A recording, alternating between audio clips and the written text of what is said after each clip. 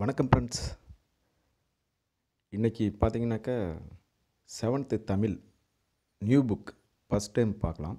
இதில் பார்த்தீங்க அப்படின்னாக்கா மொத்தம் 9 இயல் இருக்குது. அதில் ஃபஸ்ட்டு 3 இயல் இந்த வீடியோவில் பார்ப்போம். அடுத்தது 3 இயல் பார்த்திங்கன்னா அடுத்த வீடியோ, அடுத்தது 3 இயல் பார்த்திங்கன்னா அடுத்த வீடியோ, அதாவது 3 பகுதிகளாக பிரித்து வீடியோ போடலான் இருக்கோம். இப்போது ஃபஸ்ட்டு இருக்கக்கூடிய 3 இயல் பார்ப்போம், சரிங்களா?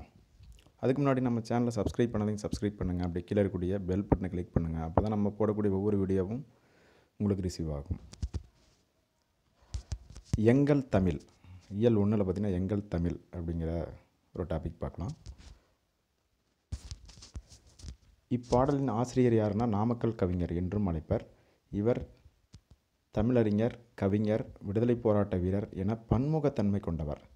காந்தியடிகளின் கொள்கைகளால் ஈர்க்கப்பட்டு காந்தியத்தை பின்பற்றியதால் இவர் காந்திய கவிஞர் என அழைக்கப்படுகிறார். அப்போ காந்திய கவிஞர் என அழைக்கப்படுவர் யாருன்னா நாமக்கல் கவிஞர். தமிழகத்தின் முதல் அரசவை கவிஞராக விளங்கினார். ரொம்ப ரொம்ப இம்பார்ட்டன்ட். தமிழகத்தின் முதல் அரசவை கவிஞர் நாமக்கல் கவிஞர். மலைக்கல்லன், நாமக்கல் கவிஞர் பாடல்கள், என் கதை, சங்கொலி உள்ளிட்ட பல்வேறு நூல்களை எழுதியுள்ளார். ரொம்ப ரொம்ப முக்கியம். மலைக்கல்லன், நாமக்கல் கவிஞர் பாடல்கள், என் கதை, சங்கொலி இந்த நூல்கள் எழுதியிருக்காரு. நாமக்கல் கவிஞர் பாடல்கள் என்னும் நூலிலிருந்து இப்பாடல் எடுத்து தரப்பட்டுள்ளது. சொல்லும் பொருளும். ஊக்கிவிடும் அப்படின்னாக்கா ஊக்கப்படுத்தும், விரதம் அப்படின்னா நோன்பு, குறி அப்படின்னா குறிக்கோள், பொழிகிற அப்படின்னா தருகின்ற. தமிழ் மொழி மரபு. தொல்காப்பியத்தின் ஆசிரியர் தொல்காப்பியர். தமிழில் நமக்கு கிடைத்துள்ள மிக பழமையான இலக்கண நூல் தொல்காப்பியமாகும். இந்நூல் எழுத்து இலக்கணம், சொல் இலக்கணம், பொருள் இலக்கணம் என்னும் 3 அதிகாரங்களை கொண்டுள்ளது.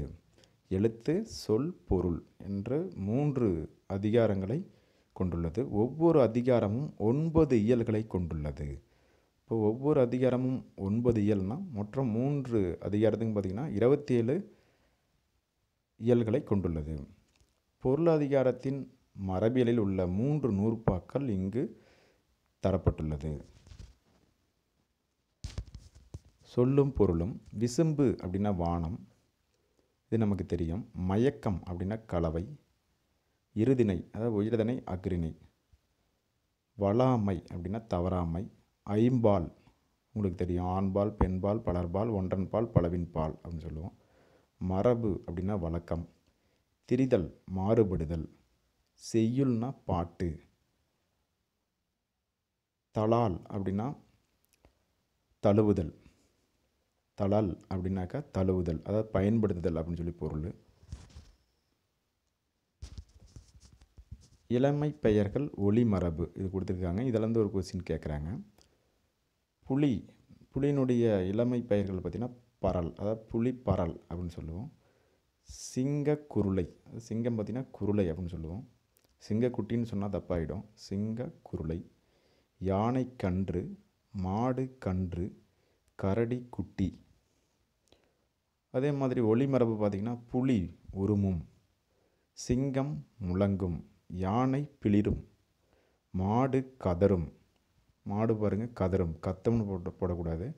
கரடி தான் கத்தும், மாடு கதரும். இதெல்லாம் கொஞ்சம் வித்தியாசமாக இருக்குது, நோட் பண்ணணும். பறவைகள் டேஸில் பறந்து செல்கிறது. விசும்பில், அதாவது வானத்தில். இயற்கையை போற்றுதல் தமிழர் மரபு.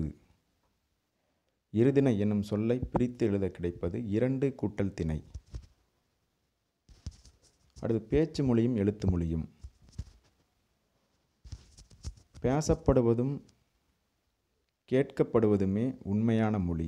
பேசப்படுவதும் கேட்கப்படுவதுமே உண்மையான மொழி. எழுதப்படுவதும் படிக்கப்படுவதும் அடுத்த நிலையில் வைத்து கருதப்படும் மொழியாகும்.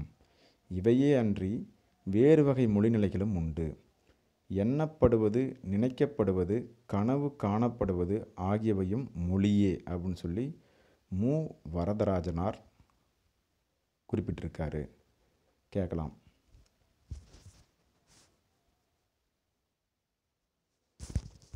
அடுத்து, பேச்சு மொழிக்கும் எழுத்து மொழிக்கும் இடையே பெரிய அளவில் வேறுபாடு இருந்தால் அஃது இரட்டை வழக்கு மொழி எனப்படும். அதாவது பேச்சு மொழிக்கும் எழுத்து மொழிக்கும் இடையே பெரிய அளவில் வேறுபாடு இருந்தால் அது இரட்டை வழக்கு மொழி எனப்படும். தமிழில் பழங்காலம் முதலே பேச்சு மொழிக்கும் எழுத்து மொழிக்கும் இடையே வேறுபாடு இருந்துள்ளது. தொல்காப்பியர் இவற்றை உலக வழக்கு, செய்யுள் வழக்கு என்று குறிப்பிட்டுள்ளார். சரிங்களா? தமிழ் பார்த்தீங்கன்னா பழங்காலத்திலிருந்து பேச்சு மொழிக்கும் எழுத்து மொழிக்கும் இடையே வேறுபாடு இருந்துள்ளது. இதனை தொல்காப்பியர் எவ்வாறு குறிப்பிட்டிருந்தார்னு பார்த்தீங்கன்னா உலக வழக்கு, செய்யுள் வழக்கு என்று கூறியுள்ளார். கேட்டல் பேசுதல் என்னும் முதல் நிலையிலேயே குழந்தைகளுக்கு தாய்மொழி அறிமுகமாகிறது. அது கேட்டல் பேசுதல் என்னும் முதல் நிலையிலேயே குழந்தைகளுக்கு தாய்மொழி அறிமுகமாகிறது. படித்தல் எழுதல் என்னும் இரண்டாம் நிலையில் பிற மொழிகள் அறிமுகமாகிறது. அப்போது பிற மொழிகள் அறிமுகமாவது அப்படின்னு பார்த்திங்கன்னா படித்தல் மற்றும் எழுதல் இந்த இரண்டாம் நிலையில், கேட்டல் பேசுதல் என்னும் முதல் நிலையில் தான் குழந்தைகளுக்கு தாய்மொழி அறிமுகமாகிறது. அடுத்து ஒரு பாடல் வரிகள் கொடுத்துருக்காங்க. அதாவது பாவேந்தர் பாரதிதாசனுடைய பாடல் வரிகள். இந்த வரிகள் இந்த மாதிரி ஒரு கொஸ்டின் கேட்பாங்க. ஒரு பாடல் லைனை கொடுத்துருவாங்க, இது யாருடைய பாடல் வரிகள் அப்படின்னு சொல்லி கேட்பாங்க. எளிய நடையில் தமிழ் நூல் எழுதிடவும் வேண்டும், இலக்கண நூல் புதியதாக ஈற்றுதல் வேண்டும், வெளியுலகில் சிந்தனையில் புதிதாக விளைந்துள்ள எவற்றினுக்கும் பெயர்களெல்லாம் கண்டு தெளிவுறுத்தும் படங்களோடு சுவடு எல்லாம் செய்து செந்தமிழை செழுந்தமிழாய் செய்வதும் வேண்டும். இது கேட்டிருக்காங்க இந்த லைனு. செந்தமிழை செழுந்தமிழாய் செய்வதும் வேண்டும் அப்படின்னு சொன்னது யார்? இந்த பாடல் வரிகள் யாருடையது அப்படின்னு கேட்குறாங்க. பாவேந்தர் பாரதிதாசன். அதே ஃபஸ்ட்டுக்கிற 2 லைனு, கடைசிக்கிற 2 லைனு இந்த லைனில் தான் கேட்பாங்க. எளிய நடையில் தமிழ் நூல்கள் எழுதிடவும் வேண்டும், இலக்கண நூல்கள் புதியதாக இயற்றுதலும் வேண்டும். இந்தமாதிரி லைனை கொடுத்துட்டு யாருடையது அப்படின்னு சொல்லி கேட்பாங்க. இது கொஞ்சம் பார்த்துக்குவோங்க. அடுத்து மொழியின் வடிவங்கள். வாயினால் பேசப்பட்டு பிறரால் கேட்டு உணரப்படுவது பேச்சு மொழியாகும். இவ்வாறு பேசுவதும் கேட்பதும் மொழியின் முதல்நிலை. இப்போ மொழியின் முதல்நிலை எதுன்னு பார்த்தீங்கன்னா பேசுவதும் கேட்பதும். கண்ணால் கண்டு உணருமாறு வரி வடிவமாக எழுதப்பட்டு படிக்கப்படுவது எழுத்து மொழியாகும். எழுதப்படுவதும் படிக்கப்படுவதும் மொழியின் இரண்டாம் நிலை. இப்போ முதல்நிலை என்ன பார்த்தோம்னா கேட்பதும் பேசுவதும் தான் முதல்நிலை. எழுதுவதும் படிப்பதும் பார்த்தீங்கன்னா மொழியின் இரண்டாம் நிலை. நேரில் காண இயலாத நிலையில் செய்தியை தெரிவிக்க எழுத்து மொழி உதவுகிறது. நேரில் காண இயலாத நிலையில் செய்திகளை தெரிவிக்க எழுத்து மொழி உதவுகிறது. மனிதர்களின் சிந்தனைகள் காலம் கடந்து வாழ்வதற்கு எழுத்து மொழியே காரணமாகிறது. ஒளி வடிவில் அமையும் பேச்சு மொழியானது உடனடி பயன்பாட்டிற்கு உரியது. வரி வடிவில் அமையும் எழுத்து மொழியானது நீண்டகால பயன்பாட்டிற்கு உரியது. உலகில் சில மொழிகள் பேச்சு மொழியாக மட்டுமே உள்ளன. இப்போ உலகில் பெரும்பாலான மொழிகள் பார்த்திங்கன்னா பேச்சு மொழியாக மட்டுமே உள்ளன. சில மொழிகள் எழுத்து மொழியாக மட்டுமே உள்ளன. ஆனால் தமிழ் மொழியில் பேச்சு, எழுத்து ஆகிய 2 வடிவங்களும் பயன்பாட்டில் உள்ளன. தமிழில் பேச்சு மொழிக்கும் எழுத்து மொழிக்கும் இடையே வேறுபாடு உண்டு. எனவே தமிழை இரட்டை வழக்கு மொழி என்பர். ரொம்ப ரொம்ப முக்கியம். தமிழில் பார்த்திங்கன்னா பேச்சு மொழிக்கும் எழுத்து மொழிக்கும் இடையே வேறுபாடு உண்டு. இதனை அதாவது தமிழை இரட்டை வழக்கு மொழி அப்படின்னு சொல்லி அழைப்பாங்க. மேடை பேச்சிலும் வானொலி, தொலைக்காட்சி போன்ற ஊடகங்களிலும் எழுத்து மொழியாகிய இலக்கியத் தமிழை பயன்பட்டு வந்தது. பேச்சு மொழியும் எழுத்து மொழியும். பேச்சு மொழியை உலக வழக்கு என்றும் எழுத்து மொழியை இலக்கிய வழக்கு என்றும் கூறுவர். ரொம்ப முக்கியம். பேச்சு மொழியை உலக வழக்கு என்றும் எழுத்து மொழியை இலக்கிய வழக்கு என்றும் கூறுவர். பேச்சு மொழிக்கும் எழுத்து மொழிக்கும் சில வேறுபாடுகள் உள்ளது.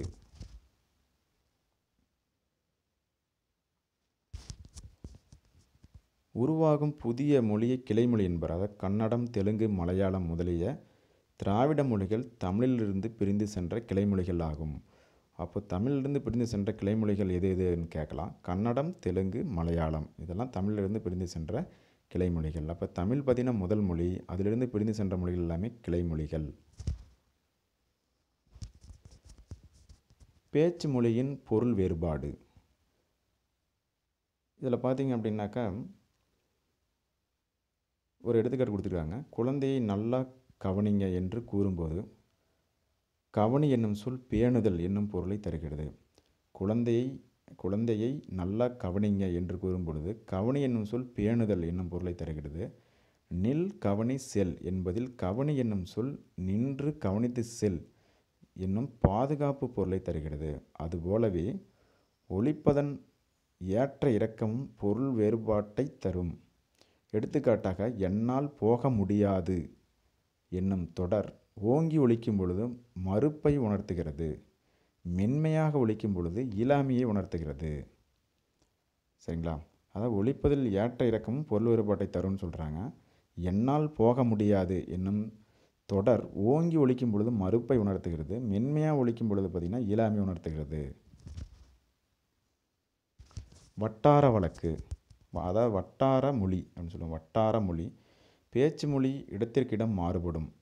மனிதர்களின் வாழ்வியல் சூழலுக்கு ஏற்பவும் மாறுபடும். இவ்வாறு மாறுபடும் ஒரே மொழியின் வெவ்வேறு வடிவங்களை வட்டார மொழி என்பர்.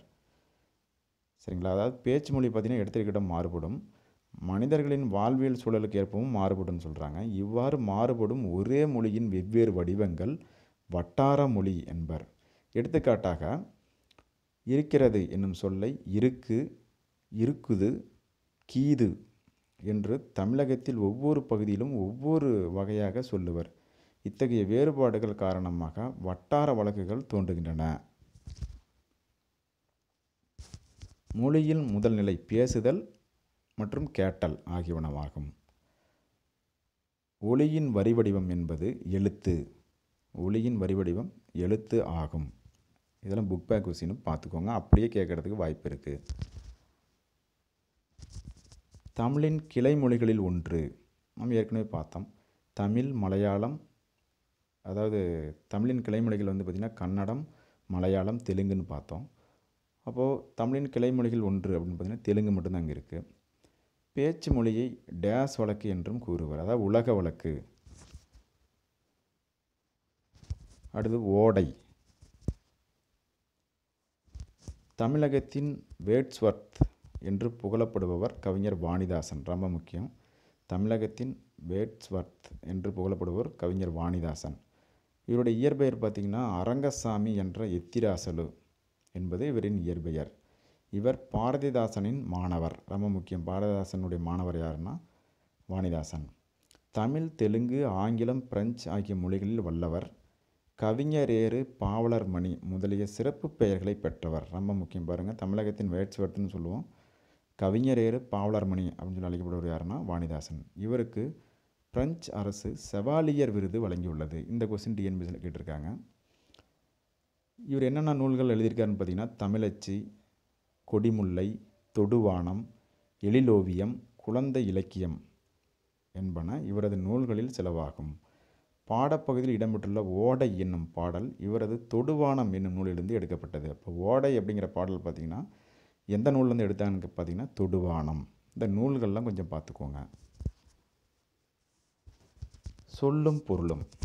தூண்டுதல் அப்படின்னா ஆர்வம் கொள்ளுதல். ஈரம் அப்படின்னா இரக்கம். முழவு அப்படின்னா இசைக்கருவி. நன்செய், நன்செய்னா நிறைந்த நீர்வளத்தோடு பயிர்கள் விளையும் நிலம். அதாவது ஆண்டு முழுவதும் நீரை கொண்டு செய்யக்கூடிய விவசாயம் தான் நன்செய் நிலம் அப்படின்னு சொல்லுவோம். புன்செய் அப்படின்னாக்கா வானம் பார்த்த பூமி அப்படின்னு சொல்லுவோம். அதாவது குறைந்த நீரால் பயிர்கள் விளையும் நிலம். அதாவது திணை வகைகள் தான் புன்செய் பயிர்கள் அப்படின்னு சொல்லுவோம். வல்லைப்பாட்டு, நெல் குத்தும் போது பாடப்படும் பாடல். இது டிஎன்பிஎஸ்சியில் கேட்ட கொஸ்டின். வல்லைப்பாட்டு அப்படிங்கிறது பார்த்திங்கன்னா நெல் குத்தும் போது பெண்கள் பாடும் பாடல். பயிலுதல் அப்படின்னா படித்தல். நாணம் அப்படின்னா வெட்கம். செஞ்சொல் அப்படின்னா திருந்திய சொல். பள்ளிக்கு சென்று கல்வி பயிலுதல் சிறப்பு. இப்போ பயிலுதல் வரும் ஆன்சரு. செஞ்சொல் மாதரின் வல்லைப்பாட்டிற்கேற்ப முழவை மீட்பது ஓடை. செஞ்சொல் மாதரின் வல்லைப்பாட்டிற்கேற்ப முழவை மீட்டுவது ஓடை. நன்செய் என்னும் சொல்லை பிரித்து எழுத கிடைப்பது நன்மை கூட்டல் செய். நீளுழைப்பு என்னும் சொல்லை பிரித்து எழுத கிடைப்பது நீள் கூட்டல் உழைப்பு. சீருக்கு கூட்டல் ஏற்ப என்பதை சேர்த்து எழுத கிடைக்கும் சொல் சீருக்கேற்ப. ஓடை கூட்டல் ஆட என்பதை சேர்த்து எழுத கிடைக்கும் சொல் ஓடையாட. அடுத்து காடு அப்படிங்கிற இயல் 2ல் காடு அப்படிங்கிற பகுதி பார்ப்போம். காட்டை குறிக்கும் வேறு பெயர்கள் ரொம்ப முக்கியம். கானாலும் காடு தான். பாருங்கள், காட்டை குறிக்கக்கூடிய வேறு பெயர்கள் என்னென்ன இருக்குது அப்படின்னு சொல்லி பார்க்கலாம். கா, கால், கான், கானகம், அடவி, அரண், ஆரணி, புறவு, பொற்றை, பொழில், தில்லம், அலுவம், இயவு, பழவம், பழவம், முளரி, வல்லை, விடர், வியல், வனம், முதை, மிலை, இரும்பு, சுரம், பொச்சை, பொதி, முளி, அரில், அரல், பதுக்கை, கணையம். இதெல்லாம் காட்டை குறிக்கக்கூடிய வேறு பெயர்கள். கீழே கொடுக்கப்பட்டுள்ள காட்டை குறிக்கும் வேறு பெயர்கள் அல்லாது எது அப்படின்னு சொல்லிட்டு ஏதாவது 3 காட்டை குறிக்கக்கூடிய பெயர்கள் கொடுப்பாங்க. ஒன்று வந்து காட்டை குறிக்காத பெயர்கள் கொடுப்பாங்க. அப்போ நம்ம கண்டுபிடிக்க தெரியணும். கீழே கொடுக்கப்பட்டுள்ள எது காட்டை குறிக்கக்கூடிய பெயர்கள் அல்ல அப்படின்னு சொல்லிட்டு ஏதாவது ஒன்று கொடுக்கலாம். அடுத்து இந்த காடு அப்படிங்கிற பகுதியை யார் எழுதுனாங்கன்னு பார்த்தீங்கன்னா சுரதா. அதாவது சுரதாவினுடைய இயற்பெயர் பார்த்திங்கன்னா ராஜகோபாலன். சுரதாவினுடைய இயற்பெயர் ராஜகோபாலன். இந்த இயற்பெயர்லாம் கொஞ்சம் பார்த்துக்கோங்க. இவர் பாரதிதாசனின் மீது மிகுந்த பற்று கொண்டவர். பாரதிதாசனுடைய இயற்பெயர் பார்த்திங்கன்னா சுப்புரத்தினம் அப்படிங்கிறது தான் பாரதிதாசனுடைய இயற்பெயர். எனவே தம் பெயரை சுப்புரத்தின தாசன் என மாற்றிக்கொண்டார். சரிங்களா? அதாவது பாரதிதாசனுடைய இயற்பெயர் பார்த்திங்கன்னா சுப்புரத்தினம். அதனால் அவர் மீது கொண்ட பற்றின் காரணமாக சுரதானுடைய பெயர் வந்து சுப்புரத்தின தாசன் என மாற்றிக்கொண்டார். அதன் சுருக்கமே சுரதா. சுப்புரத்தின தாசனுடைய சுருக்கம் தான் சுரதா. உவமைகளை பயன்படுத்தி கவிதைகள் எழுதுவதில் வல்லவர் என்பதால் இவரை உவமை கவிஞர், சரிங்களா, உவமை கவிஞர் அப்படின்னு சொல்லி அழைக்கப்படுவார் யாருன்னா சுரதா. இவருடைய நூல்கள் பார்த்திங்கன்னா அமுதும் தேனும், தேன்மலை துறைமுகம். இப்பாடல் சுரதா கவிதைகள் என்னும் நூலில் இயற்கை எழில் என்னும் பகுதியிலிருந்து எடுத்து தரப்பட்டுள்ளது. அதாவது இயற்கை எழில் அப்படிங்கிற பகுதியிலிருந்து அந்த காடு அப்படிங்கிற பகுதியை எடுத்திருக்காங்க. இப்பாடல் கிளிக்கன்னி என்னும் பாவகையை சேர்ந்தது. கிளியின் மொழி போன்ற இனிய சொற்களை பேசும் பெண்ணை நோக்கி கூறுவதாக இனிய சந்தத்தில் பாடப்படும் இசைப்பாடல் வகை கிளிக்கன்னி ஆகும். அடுத்து சொல்லும் பொருளும். ஈன்று அப்படின்னா பெற்று, கொம்பு அப்படின்னா கிளை, அதிமதுரம் அதாவது மிகுந்த சுவை, களித்திட அப்படின்னா மகிழ்ந்திட. இந்த களி பார்த்தீங்கன்னா மகிழ்ச்சி அப்படின்னு சொல்லி சொல்லுவோம். நச்சரவம் அப்படின்னா விடமுள்ள பாம்பு, விடுதி அப்படின்னா தங்குமிடம். ஒரு பாடல் வரிகள், அதாவது பாரதியாருடைய பாடல் வரிகள் கொடுத்துருக்காங்க. நெஞ்சில் உரமின்றி நேர்மை திறமுமின்றி வஞ்சனை சொல்வாரடி கிளியே, வாய் சொல்லில் வீரரடி கூட்டத்தில் கூடி நின்று கூவி பிதற்றலன்றி நாட்டத்தில் கொள்ளாரடி கிளியே நாளில் மறப்பாரடி அப்படின்னு சொல்லிட்டு பாரதியாருடைய பாடல் வரிகள். ஏதாவது ஒரு பாடல் லைன்கள் கொடுத்துட்டு இது யாருடையதுன்னு கேட்கலாம். அதாவது நெஞ்சில் உரமின்றி நேர்மை திறமுமின்றி வஞ்சனை சொல்வாரடி கிளியே, இந்த பாடல் வரிகள் யாருடையது அப்படின்னு சொல்லி கேட்கலாம். அடுத்தது புக் பேக் கொஸ்டின் பார்க்கலாம். வாழை கன்றை ஈன்றது. காடெல்லாம் என்னும் சொல்லை பிரித்து எழுத கிடைப்பது காடு கூட்டல் எல்லாம். கிழங்கு கூட்டல் எடுக்கும் என்பதை சேர்த்து எழுத கிடைக்கும் சொல் கிழங்கெடுக்கும். தமிழ்நாட்டில் வனக்கல்லூரி அமைந்துள்ள இடம் மேட்டுப்பாளையம், அதாவது கோவை மாவட்டம். தமிழ்நாட்டில் வனக்கல்லூரி அமைந்துள்ள இடம் எதுன்னு பார்த்தீங்கன்னா மேட்டுப்பாளையம். கோவையில் உள்ள தமிழ்நாடு வேளாண்மை பல்கலைக்கழகத்தில் இளநிலை வனவியல், முதுநிலை வனவியல் ஆகிய படிப்புகள் உள்ளன. விலங்குகள் உலகம். அடுத்த இயல் வந்து விலங்குகள் உலகம் பார்ப்போம். காட்டு விலங்குகளின் உறைவிடமாக முண்டந்துறை புலிகள் காப்பகத்திற்குள் ஒரு உலா வருவோமா அப்படின்னு சொல்லிட்டு ஒரு இது கொடுத்துருக்காங்க. அதாவது முண்டந்துறை புலிகள் காப்பகத்தை பற்றி நம்ம இங்கே பார்ப்போம். தமிழ்நாட்டில் 2வது மிகப்பெரிய காப்பகம், ரொம்ப முக்கியம். தமிழ்நாட்டில் 2வது மிகப்பெரிய காப்பகம்னா முண்டந்துறை. 895 சதுர கிலோமீட்டர் பரப்பளவு கொண்டது. இங்கு யானை, புலி, சிறுத்தை, மான், கரடி, காட்டு மாடு போன்ற அரிய விலங்குகள் வாழ்கின்றன. உலகில் 2 வகையான யானைகள் உள்ளன. ஒன்று ஆசிய யானை, இன்னொன்று ஆப்பிரிக்க யானை. சரிங்களா? இவை இரண்டுக்கும் என்ன வேறுபாடுன்னு பார்த்தீங்கன்னா, ஆசிய யானைகளின் ஆண் யானைக்கு தந்தம் உண்டு. ஆசிய யானைகளில் பார்த்திங்கன்னா ஆண் யானைக்கு மட்டும் தந்தம் உண்டு, பெண் யானைக்கு தந்தம் இல்லை. ஆனால் ஆப்பிரிக்க யானைகளில் 2க்குமே தந்தம் உண்டு. அப்போ ஆப்பிரிக்க யானைக்கு பார்த்திங்கன்னா 2 யானைகளுக்குமே தந்தம் உண்டு. ஆனால் ஆசிய யானைக்கு பார்த்திங்கன்னா ஆண் யானைக்கு மட்டுமே தந்தம் உண்டு. யானைகள் எப்பொழுதும் கூட்டமாகத்தான் வாழும். இந்த கூட்டத்திற்கு ஒரு பெண் யானை தான் தலைமை தாங்கும். யானைகள் தங்களுக்கு தேவையான தண்ணீர் மற்றும் உணவு ஆகியவற்றிற்காக இடம்பெயர்ந்து கொண்டே இருக்கும். ஒரு யானை நாள் ஒன்றுக்கு 250 கிலோ புல், இலை, தழைகளை உணவாக உட்கொள்ளும். சரிங்களா? ஒரு நாளைக்கு 250 கிலோ புல், இலை இதெல்லாம் பார்த்திங்கன்னா உணவாக உட்கொள்ளுன்னு சொல்கிறாங்க. அதற்கு குடிக்க 65 லிட்டர் தண்ணீர் தேவைப்படும். ஒரு நாளைக்கு 65 லிட்டராம். யானை மிகுந்த நினைவாற்றல் கொண்ட விலங்கு. கேட்கலாம், மிகுந்த நினைவாற்றல் கொண்ட விலங்கு எதுனா யானை. அது பாசம் நிறைந்த விலங்கும் கூட. கரடி ஒரு அனைத்துண்ணி. அனைத்துண்ணினா தாவரங்கள், விலங்குகள் இதெல்லாம் உணவுகள் தான் அனைத்துண்ணின்னு சொல்லுவோம். அது பழங்கள், தேன் போன்றவற்றை உண்பதற்காக மரங்களில் ஏறும். உதிர்ந்த மலர்கள், காய்கள், கனிகள், புற்றீசல் ஆகியவற்றையும் தேடி உண்ணும். கரையான் அதற்கு மிகவும் பிடித்த உணவு. இப்போ கரடிக்கு பிடித்த உணவு கரையான். புலிதான் ஒரு காட்டின் வளத்தை குறிக்கும் குறியீடு. அப்போ ஒரு காட்டின் வளத்தை குறிக்கும் குறியீடு எந்த விலங்குன்னு பார்த்தீங்கன்னா புலி. புலி தனக்கான உணவை வேட்டையாடிய பின்பு வேறு எந்த விலங்கையும் வேட்டையாடுவதில்லை. எனவே அதனை பண்புள்ள விலங்கு என்று நாம் கூறுவோம். இப்போ பண்புள்ள விலங்கு எது அப்படின்னு பார்த்தீங்கன்னா புலி.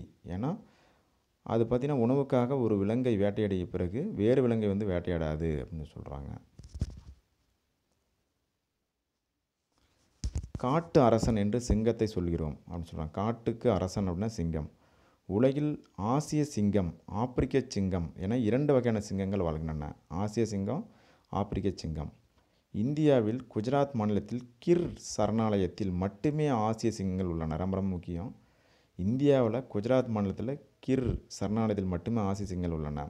நீளம், உயரம், பருமன், எடை, பலம், வேட்டைத்திறன் ஆகிய அனைத்திலும் சிங்கத்தை விட புலியே உயர்ந்தது. எனவே இயற்கை விஞ்ஞானிகள் புலியையே காட்டுக்கு அரசன் என்கிறார். அப்போது இயற்கை விஞ்ஞானிகள் காட்டுக்கு அரசன் அப்படின்னு சொல்லி எந்த விலங்கை குறிப்பிட்றாங்கன்னு கேட்டால் புலி. பொதுவாக காட்டுக்கு அரசன் அப்படின்னு சொல்லி எந்த விலங்கை குறிக்கிறோம்னு பார்த்திங்கன்னா சிங்கம். இதில் ஆசிய சிங்கம் எந்த சரணாலயத்தில் இருக்குதுன்னு கேட்கலாம். இந்தியாவில் குஜராத்தில் இருக்கக்கூடிய கிர் சரணாலயத்தில். ரொம்ப முக்கியம். ஆசிய யானைகளில் ஆண், பெண் யானைகளை வேறுபடுத்துவது தந்தம். ஏற்கனவே பார்த்தோம். தமிழகத்தின் புலிகள் காப்பகம் அமைந்துள்ள இடம் முண்டந்துறை. காட்டாறு என்னும் சொல்லை பிரித்து எழுத கிடைப்பது காடு கூட்டல் ஆறு, காட்டாறு. அனைத்துண்ணி என்னும் சொல்லை பிரித்து எழுத கிடைக்கும் சொல் அனைத்து கூட்டல் உண்ணி. நேரம் கூட்டல் ஆகி என்பதை சேர்த்து எழுத கிடைக்கும் சொல் நேரமாகி. வேட்டை கூட்டல் ஆடிய என்பதை சேர்த்து எழுத கிடைக்கும் சொல் வேட்டையாடிய. இந்திய வனமகன் அடுத்த இயல் 2 பார்த்திங்கன்னா இந்திய வனமகன் அப்படிங்கிற டாபிக் பார்க்கலாம். அஸ்ஸாம் மாநிலத்தில் ஜோர் விராட் மாவட்டத்தை சேர்ந்த ஜாதவ் பாயேங் அப்படிங்கிறவர் தான் இந்திய வனமகன் அப்படின்னு சொல்லி அழைக்கப்படுவார். இப்போ இந்திய வனமகன் சொல்லி அழைக்கப்படுவர் யாருன்னு பார்த்தீங்கன்னா ஜாதவ் பாயேங் அவர் தான். இவர் பார்த்திங்கன்னா பிரம்மபுத்திரா ஆற்றின் நடுவில் உள்ள மிகப்பெரிய தீவில் 30 ஆண்டுகள் தனது கடின உழைப்பால் ஒரு காட்டை உருவாக்கினார். எந்த ஆற்றங்கரையில் ஒரு காட்டை உருவாக்கினார்னு பார்த்தீங்கன்னா பிரம்மபுத்திரா ஆற்றங்கரையில். அக்காட்டிலேயே தமது வாழ்வை கழித்து கொண்டிருப்பவர். யானைகளின் வருகையை தமது உழைப்பிற்கு கிடைத்த பரிசாக கருதியவர் இந்திய வனமகன் என்று அழைக்கப்படும். அவருடன் உரையாடுவோன்னு சொல்கிறாங்க. 2012ஆம் ஆண்டு ஜவஹர்லால் நேரு பல்கலைக்கழகம் ஜாதவுக்கு இந்திய வனமகன் என்னும் பட்டத்தை வழங்கியது. சரிங்களா? அப்போ இந்திய வனமகனுங்கிற பட்டத்தை வழங்கிய பல்கலைக்கழகம்னு பார்த்திங்கன்னா ஜவஹர்லால் நேரு பல்கலைக்கழகம் 2012. ரொம்ப முக்கியம். 2015ஆம் ஆண்டு இந்திய அரசு பத்மஸ்ரீ விருதை வழங்கியுள்ளது. கவுகாத்தி பல்கலைக்கழகம் மதிப்புறு முனைவர் பட்டம் வழங்கியது. இந்த பல்கலைக்கழகம்லாம் பார்த்துக்கோங்க. 2012 ஜவஹர்லால் நேரு இந்திய வனமகன்கிற பட்டத்தை வழங்கியிருக்கு. 2015 இந்திய அரசு பத்மஸ்ரீ விருது, கவுகாத்தி பல்கலைக்கழகம் மதிப்புறு முனைவர் பட்டம் வழங்கியது.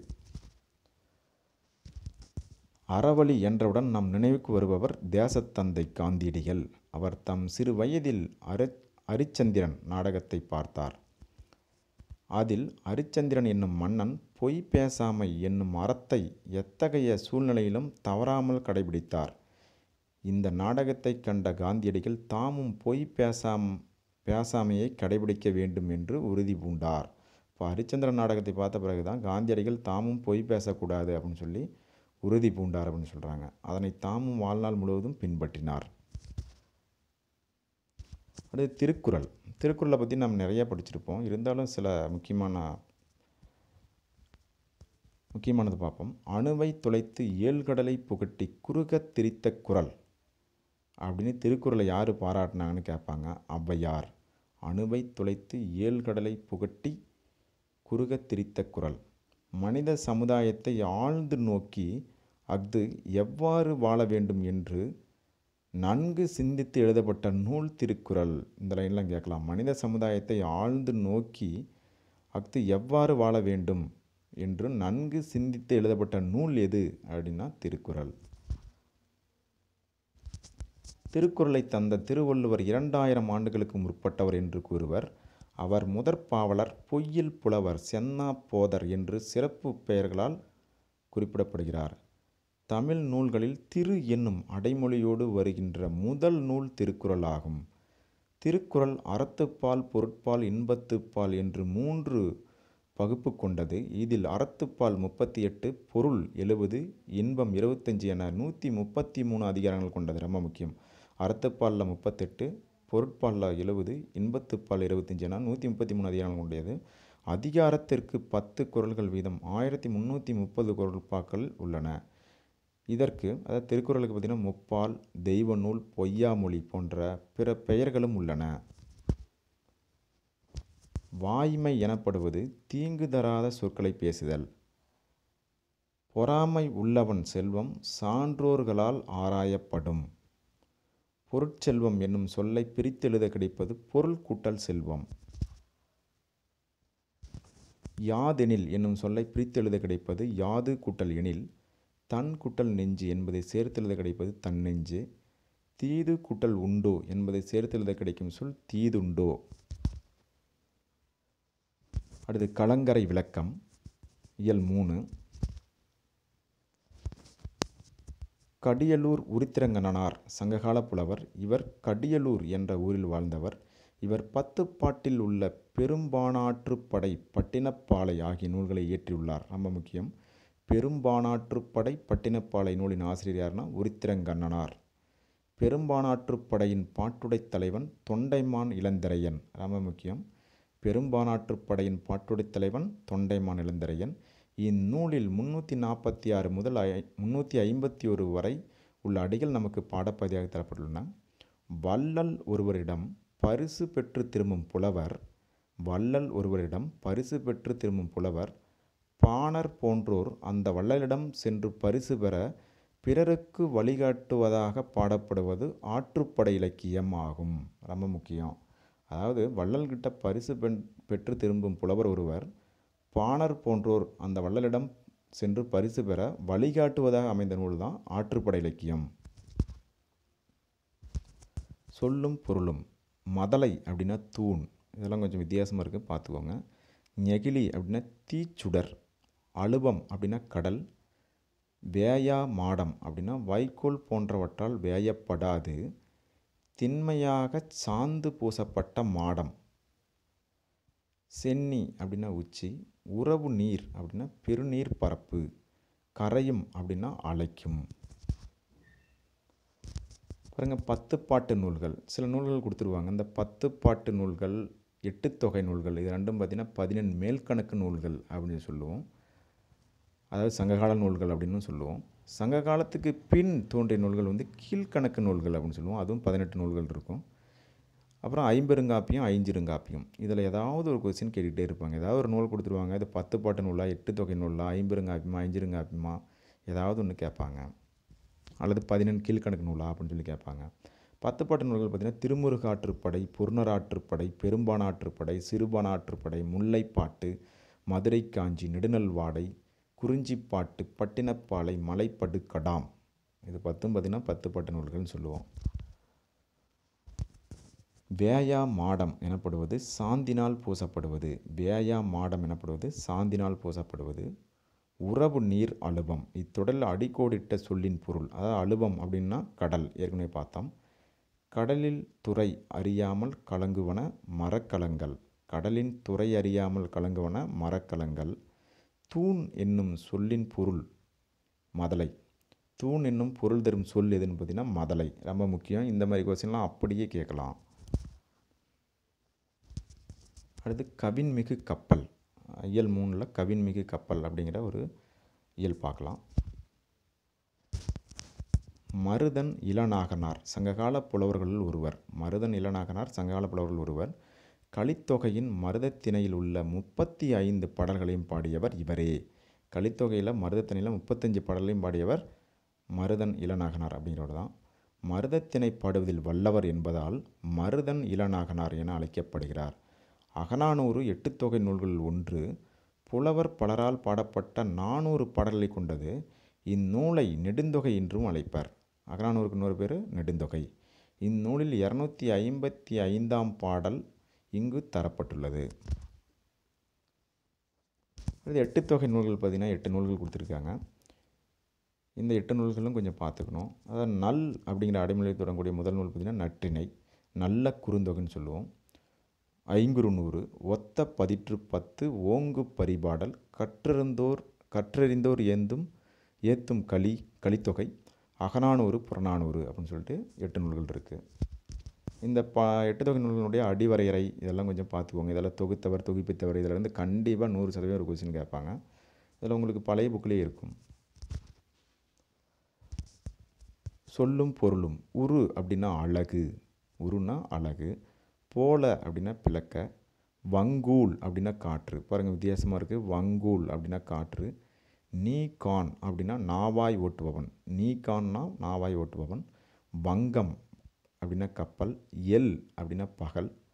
கோடு உயர், கரை உயர்ந்த. மாட ஒல்லெறி அப்படின்னா கலங்கரை விளக்கம். மாட ஒல்லெறினா கலங்கரை விளக்கம். இதெல்லாம் பார்த்துக்கணும். வித்தியாசமாக இருக்குது, கேட்கலாம்.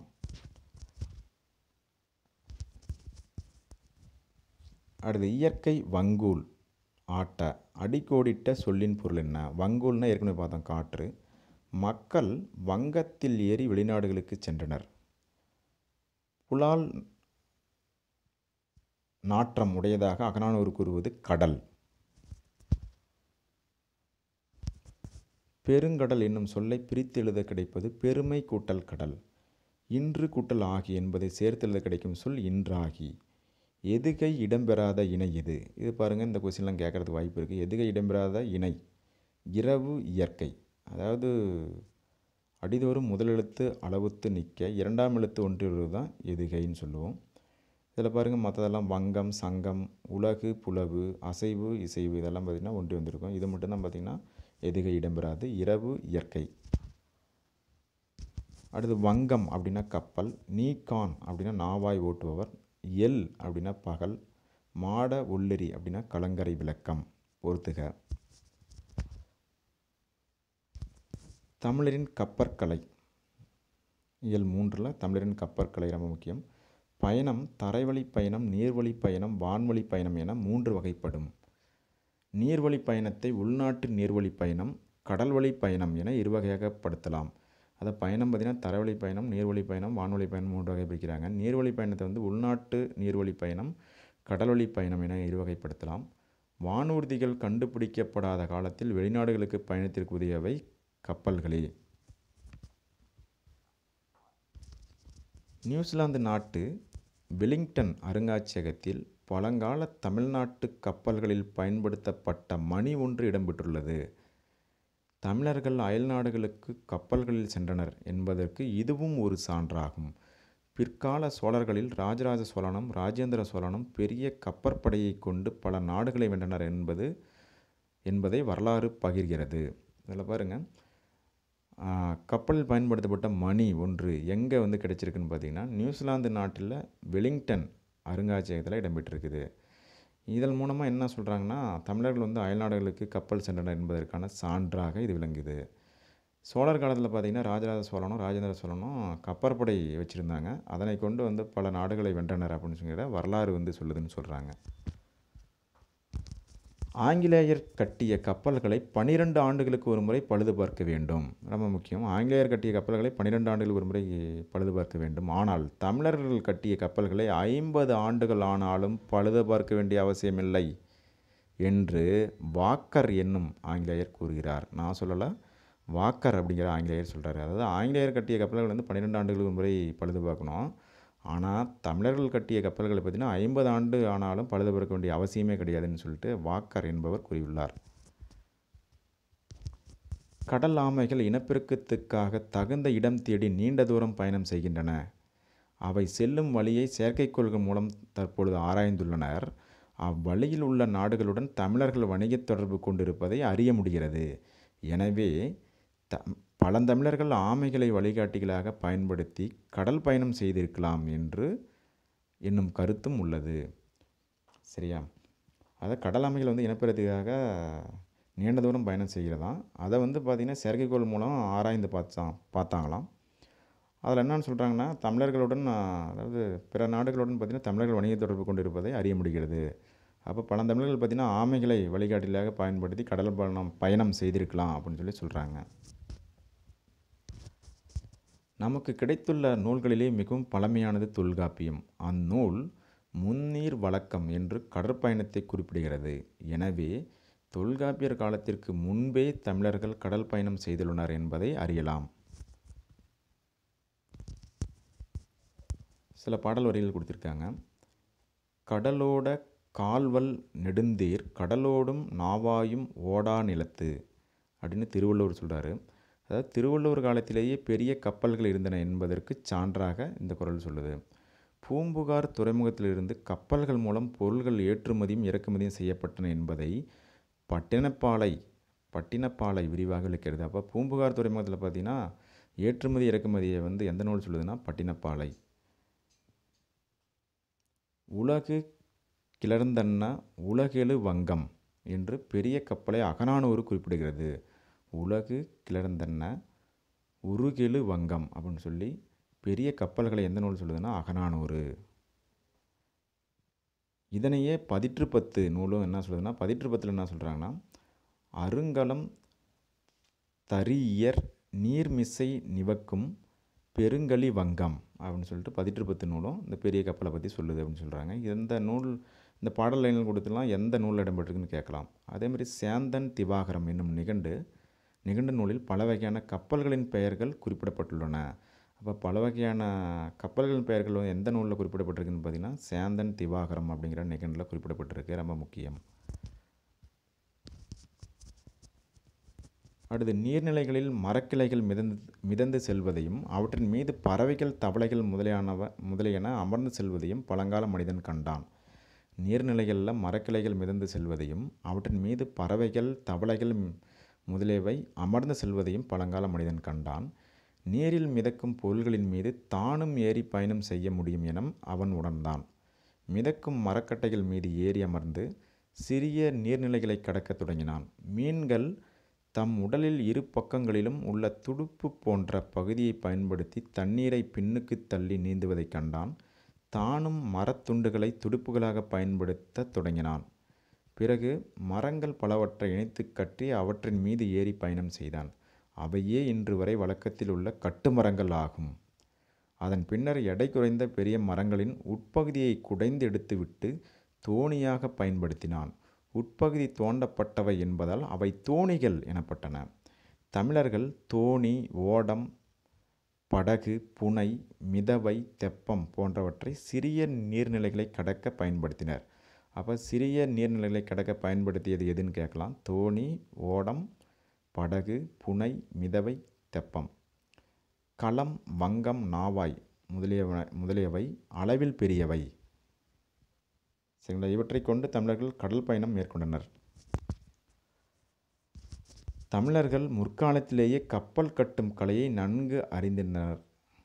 கப்பல் கட்டும் கலைஞர்கள் கம்மியர்கள் என்று அழைக்கப்பட்டனர். ரொம்ப முக்கியம். கப்பல் கட்டும் கலைஞர்கள் எவ்வாறு அழைக்கப்பட்டனர்னா கம்மியர்கள். களஞ்சை கம்மியர் வருங்கென கூஇ அப்படின்னு சொல்லி மணிமேகலை அடிகளால் அறியலாம். கப்பல் கட்டுவதற்கு உரிய மரங்களை தேர்ந்தெடுப்பதில் தமிழர்கள் மிகுந்த கவனம் செலுத்தினர். கப்பல்கள் தண்ணீரிலேயே இருப்பவை என்பதால் தண்ணீரால் பாதிப்பு அடையாத மரங்களையே கப்பல் கட்ட பயன்படுத்தினர். நீர்மட்ட வைப்பிற்கு வேம்பு, இலுப்பை, புன்னை, நாவல் போன்ற மரங்களை பயன்படுத்தினர். அதாவது நீர்மட்ட வைப்பிற்கு பார்த்திங்கன்னா எந்த மரத்தை பயன்படுத்தினாங்கன்னா வேம்பு, இலுப்பை, புன்னை, நாவல் போன்ற மரங்களை பயன்படுத்தினர். பக்கங்களுக்கு தேக்கு, வெண்தேக்கு போன்ற மரங்களை பயன்படுத்தினர். அதாவது கப்பலினுடைய பக்கங்களுக்கு பார்த்திங்கன்னா தேக்கு, வெண்தேக்கு பயன்படுத்தியிருக்காங்க. மரத்தின் வெட்டப்பட்ட பகுதியை வெட்டுவாய் என்பர். அதன் நிறத்தை கொண்டு மரத்தின் தன்மையை அறிவர். கண்ணடை என்பது இளைத்த மரத்தில் காணப்படும் உருவங்கள் ஆகும். இதுவும் கேட்கலாம். இளைத்த மரத்தில் காணப்படும் உருவங்கள் எவ்வாறு அழைக்கப்படுதுன்னா கண்ணடை. மேலும் சுழி உள்ள மரங்களை பயன்படுத்தாமல் தவிர்த்தனர். நீளம், அகலம், உயரம் ஆகியவற்றை சரியான முறையில் கணக்கிட்டு கப்பல்களை உருவாக்கினர். இவற்றை தச்சு மூலம் என்னும் நீட்டல் அளவையால் கணக்கிட்டனர்.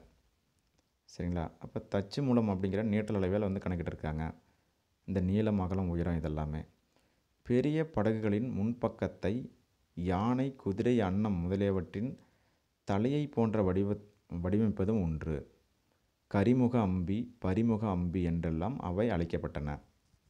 அதாவது முன்பக்கத்தில் பார்த்திங்கனாக்கா யானை, குதிரை, அன்னம் முதலியவற்றின் தலையை போன்ற வடிவமும் அமைச்சிருக்காங்க. அதுக்கு பேர் கரிமுக அம்பி, பரிமுக அம்பி அப்படின்னு சொல்லி அழைச்சிருக்காங்க. மரங்களையும் பலகைகளையும் ஒன்றோடு ஒன்று இணைக்கும் பொழுது அவற்றிற்கு இடையே தேங்காய் நார், பஞ்சு ஆகியவற்றின் ஒன்றை வைத்து நன்றாக இறுக்கி ஆணிகளை அறைந்தனர். சரிங்களா? மரங்களை இணைக்கப்படும் பொழுது அவற்றுக்கு இடையே பார்த்திங்கன்னா தேங்காய் நார், பஞ்சு போன்றவற்றை வைத்து நன்றாக இறுக்கி ஆணிகளை அறைந்தனர். சுண்ணாம்பையும் சணலையும் கலக்கி அரைத்து அதில் எண்ணெய் கலந்து கப்பலின் அடிப்பகுதியில் பூசினர். அப்போது கப்பலினுடைய அடிப்பகுதியில் நீர் கசியாமல் இருக்கிறதுக்கு என்னென்ன பூசிக்கான்னு பார்த்தீங்கன்னா சுண்ணாம்பையும் சணலையும் கலந்து அரைத்து அதில் எண்ணெய் கலந்து அடிப்பகுதியில் பூசியிருக்காங்க. இதனால் கப்பல்கள் பழுதடையாமல் நெடுங்காலம் உழைத்தன. இம்முறையை இத்தாலி நாட்டு சேர்ந்த மார்க்கோ போலோ என்பவர் கடற்பயணி வியந்து பாராட்டியுள்ளார். சரிங்களா? அப்போது இந்த நிகழ்வு வியந்து பாராட்டிய பயணி யாருன்னு பார்த்தீங்கன்னா மார்க்கோ போலோ அப்படிங்கிறவர் தான். இரும்பு ஆணிகள் துருப்பிடித்து விடும் என்பதால் மரத்திலான ஆணியையே பயன்படுத்தினர். இந்த ஆணிகளை தொகுதி என்பர். அதாவது இரும்பு ஆணி பார்த்திங்கன்னா துருப்பிடிச்சிடும் அப்படிங்கிறதுனால மரத்திலான ஆணியை பயன்படுத்தியிருக்காங்க. இந்த ஆணிக்கு பேர் தொகுதி. ரொம்ப முக்கியம். கப்பல் பல்வேறு வகையான உறுப்புகளை உடையது. எறா, பருமல், வங்கு, கூம்பு, பாய்மரம், சுக்கான், நங்கூரம் போன்றவை கப்பலின் உறுப்புகளுள் சிலவாகும். கப்பலின் முதன்மையான உறுப்பாகிய அடிமரம் எறா எனப்படும். இது ரொம்ப ரொம்ப முக்கியம். கப்பலின் முதன்மையான உறுப்பாகிய அடிமரம் எவ்வாறு அழைக்கப்பட்டதுன்னு பார்த்திங்கன்னா எறா.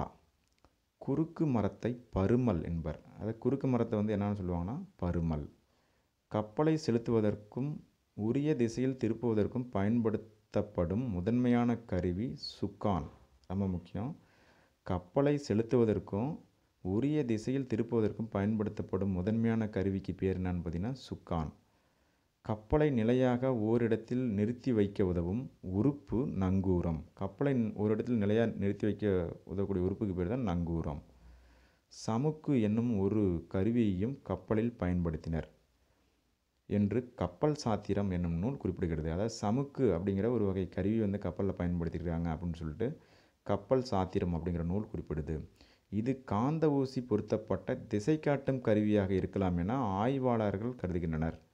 கப்பல் செலுத்துபவரை மாலுமி, மிகாமன், நீகான், கப்பலோட்டி முதலிய பல பெயர்களால் அழைப்பர். இதெல்லாம் கொஞ்சம் பார்த்துக்கோங்க. இதில் ஒரு கொஸ்டின் கேட்கலாம். கப்பலை செலுத்தும் முறை. காற்றின் திசை அறிந்து கப்பலை செலுத்தும் முறையை தமிழர்கள் நன்கு அறிந்தனர். இவ்வுண்மையை நளியிரு முன்னீர் நாவாய் ஓட்டி வழிதொழில் ஆண்ட உறவோன் மருக என்னும் புறப்பாடல், அதாவது புறநானூறு பாடல் மூலமாக வெண்ணி குயத்தியார் அப்படிங்கிறவங்க குறிப்பிட்டிருக்காங்க. கலங்கரை விளக்கம். கடலில் செல்லும் கப்பல்களுக்கு துறைமுகம் இருக்கும் இடத்தை